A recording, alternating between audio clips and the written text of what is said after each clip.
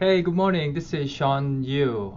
Today, I'd like to share with you the RMLS market action that came out last week. But first, quick announcement. My home search and the home valuation website address has changed from srpdex.com to homes4savings.com. So please go there to check out brand new homes, other listings, or check out your home value. So we don't have enough inventory, like I said last month. We actually have less inventory than the April 2016. The inventory is 1.7%. Median price went up. Interest rate is still pretty low. So it is a great time to sell for the sellers, and it's still a pretty tough time for the buyers because there aren't that many inventories. So that's the quick summary. New listing fell about 7.9% compared to the last year, April 2016. Pending sales about 10% cooler than 2016. We would like to see more inventory so we can actually move more buyers and sellers. Now, closed sales fell about 11%, 15% shorter than 2016. Inventory is 1.7 month. And median price increased 11.6% from $318,500 to $355,500. It's pretty much following the 2016 trend.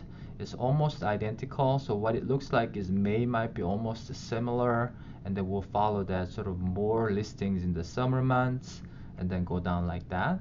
Pending sales, they're saying the cooler and cooler, 10% cooler, whatnot, and this is what you're seeing basically.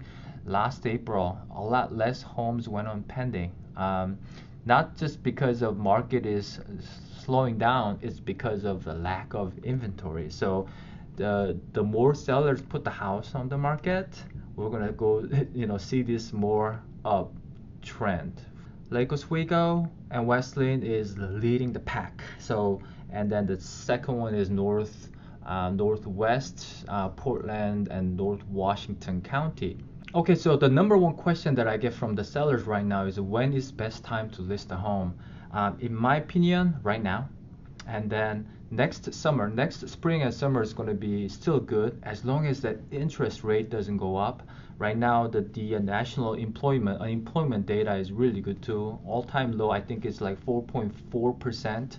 So things don't change as much. Interest rate stays down. I think we're going to see continuous price increase until next summer.